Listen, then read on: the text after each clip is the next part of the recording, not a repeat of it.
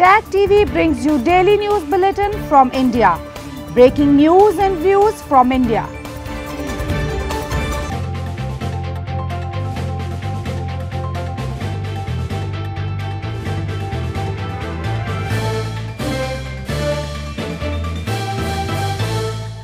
Good evening, welcome to South Asia Newsline. I'm Uzma Jafri. Here are the top stories we are tracking for you on Friday, the 4th of September.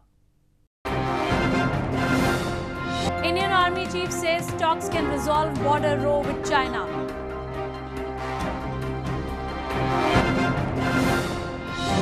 Monsoon floods add to misery in Pakistan's Karachi city.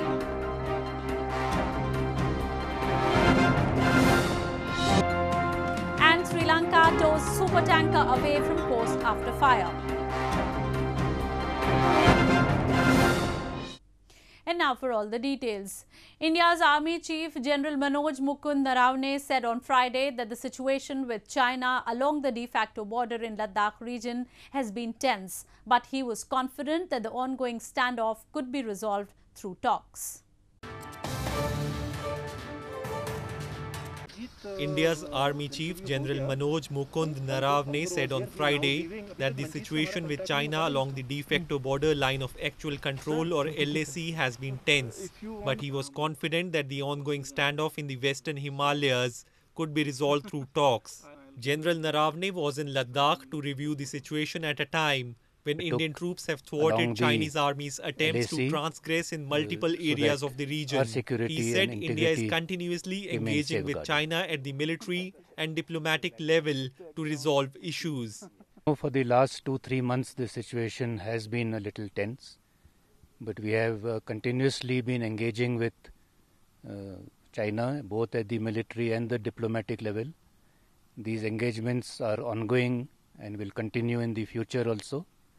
And we are very sure that through this medium of talks, whatever differences we have will be resolved, and we will ensure that the status quo is not changed and we are able to safeguard our interests. Meanwhile, the exiled Tibetan community living in India's hill town of Shimla cheered and felicitated soldiers of the Special Frontier Force of the Indian Army on Friday as they left for the India-China border in Himachal Pradesh and Ladakh as part of precautionary deployments amid the tense situation. The Special Frontier Force recruits mostly from Tibetan refugees, hundreds of thousands of whom have made India their home since the Dalai Lama fled Tibet following a failed uprising against Chinese rule in 1959. At least one terrorist was killed and one soldier was injured in an encounter in Baramulla district of India's Jammu and Kashmir on Friday, the Indian Army said. The encounter broke out after security forces had launched a cordon and search operation in Patan area of Baramulla following specific information about the presence of terrorists. The search operation turned into a gunfight after the terrorists fired upon a search party of the forces who retaliated. Operations were still underway till the last reports came in. India accuses neighbouring Pakistan of sheltering and training terrorists to use as proxy to mount attacks on Indian soil. Moving on. Pakistan's Prime Minister Imran Khan's top aide, Lieutenant General retired Asim Salim Bajwa, announced his resignation on Thursday shortly after debunking allegations of corruption against him in a rebuttal that was posted on Twitter. Bajwa, however, said that he will continue to serve as the chairman of the China-Pakistan Economic Corridor Authority. Pakistan Prime Minister Imran Khan's top aide, Lieutenant General retired Asim Salim Bajwa, said he will step down as the Special Assistant to the Prime Minister on Information and Broadcasting. The former chief military spokesperson said this while talking to a private news channel, while adding that he will hand in his resignation to Prime Minister Khan on Friday and request him to relieve him of his duties as his aide. Bajwa's decision to step down followed his detailed Twitter rebuttal to the false and incorrect allegations made against him and his family for assets concealment. An investigative report by a Pakistani journalist alleged properties and business worth millions of Bajwa and his close family members in Pakistan and abroad. Bajwa, however, said that he will continue his work as chairman of the China-Pakistan Economic Corridor or CPEC authority, which he said was a priority with the Premier. CPEC has seen China pledge over $60 billion for infrastructure projects in Pakistan, central to China's wider Belt and Road initiative to develop land and sea trade routes in Asia and beyond. More on news from Pakistan.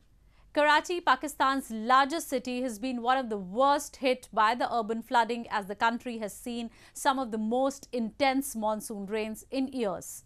Locals have said government has completely failed in tackling the situation as they were left stranded due to dilapidated and ill-maintained drainage systems.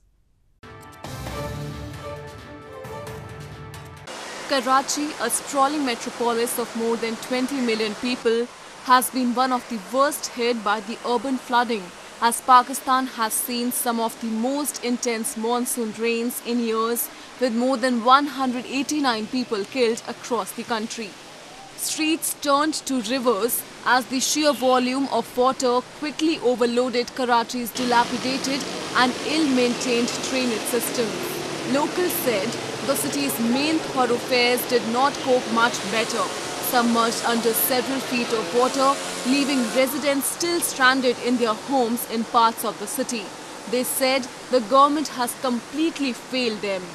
इस बारिश से पहले कई दफ़ा यहाँ पे road डालने की कोशिश हुई और हर दफ़ा हमने इनको बताया निकासी है, आपका पानी कहाँ निकलेगा, किस तरह निकलेगा, इन्होंने कोई जवाब नहीं दिया, ऊपर से कारपेंटिंग करके चले गए। अभी आप सूरत हमारी पीछे देख सकते हैं, इस वक्त ना जाने कितने लोगों के लाखों करोड़ों रुपए का नुकसान हुआ है, टैक्स पेयर लोग हैं। As the rains now begin to subside, the hard work of cleaning up the debris and rebuilding will begin. But experts believe in a city as divided and administratively broken as Karachi, that will be easier said than done. In news from Afghanistan, the India-Afghan talks is all set to begin in Qatar, which is intended to lay out a roadmap to a future Afghanistan and end the deadly conflict that has gripped the nation for the past 2 decades. Ahead of the talks, the UN Secretary General's Special Representative for Afghanistan, Deborah Lyons, has called for a humanitarian ceasefire to be announced in the country. UN Secretary General's Special Representative for Afghanistan, Deborah Lyons, while briefing the UN Security Council on Thursday, called for a humanitarian ceasefire to be announced in the country as all eyes are set on intra-Afghan talks set to begin soon. Highlighting key developments around peace, human rights, the humanitarian situation and other pressing issues, Lyons said that a humanitarian ceasefire was crucial to ensure that humanitarian efforts are delivered.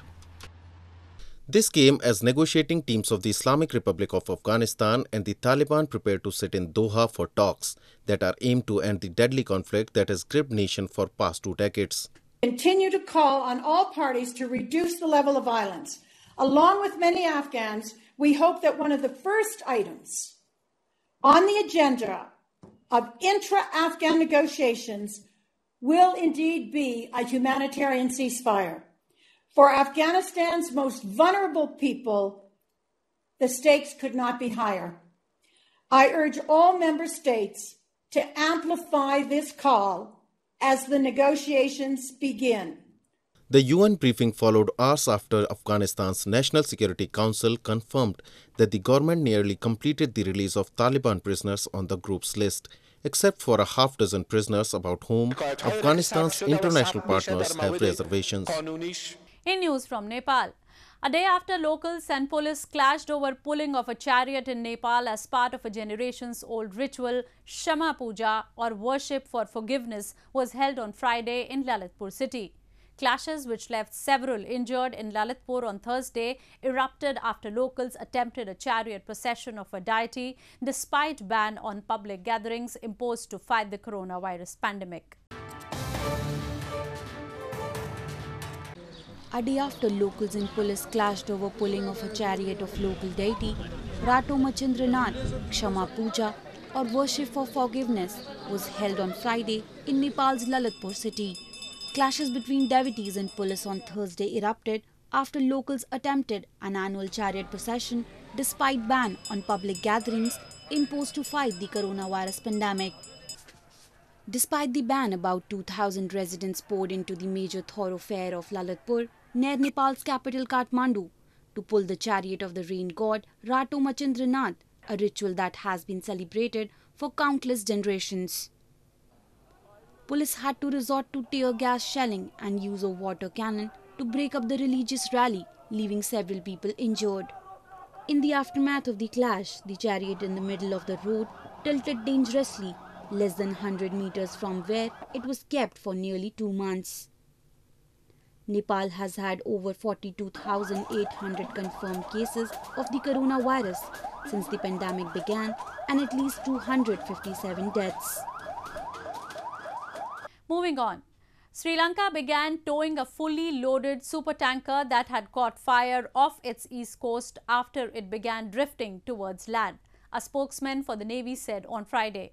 Sri Lanka, with assistance from Indian ships, stepped up its firefighting mission for the second day on Friday. There were 23 crew on board, one of whom is presumed dead, while the rest have been rescued from the ship. Sri Lanka on Friday stepped up its firefighting mission on a fully loaded supertanker on fire, with multiple naval vessels spraying seawater at the ablaze New Diamond tanker. The fire was still raging on the New Diamond tanker carrying about 2 million barrels of oil, said a spokesman for the Navy of the Indian Ocean nation. There were 23 crew on board, one of whom is presumed dead, while the rest have been rescued from the ship. According to preliminary information from the ship's crew, the Filipino seamen on board had died in a boiler explosion. Ships from the Russian Navy and Indian Coast Guard have been assisting in the firefighting. The Indian Navy and the Indian Coast Guard were working together to control the fire. The fire that broke out in the engine room on Thursday morning had spread to the bridge of the ship chartered by Indian Oil Corporation or IOC. The ship had sailed from in Kuwait and was heading for the Indian port of Paradip. Making things a bit easy for health workers amid coronavirus pandemic, oxygen monitors called pulse oximeters have proven a great help in India's capital New Delhi as they monitor the health of virus patients from afar. The patients send their readings from the medical device and the frontline workers in hospitals log the data to make sure they are above the prescribed 95 mark.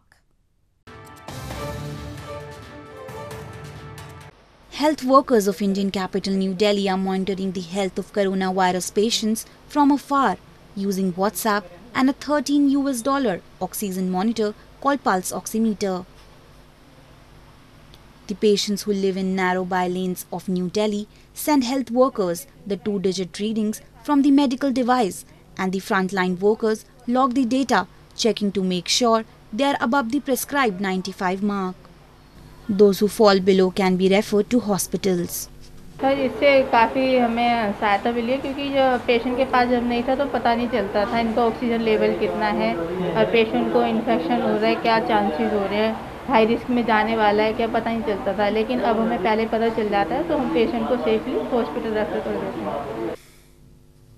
Delhi government has so far distributed about 30,000 pulse oximeters for free, putting them at the heart of a plan to isolate most asymptomatic or mildly symptomatic coronavirus patients in their homes. Well, that's all we have for you from South Asia this evening. Now our viewers can watch the show on southasianewsline.com. You can also visit us on facebook.com/SAsiaNewsline and follow us on Twitter @SAsiaNewsline. That's all in tonight's edition. We will see you same time next week. Have a great weekend. Good night. Subscribe Tag TV YouTube channel and press the notification button.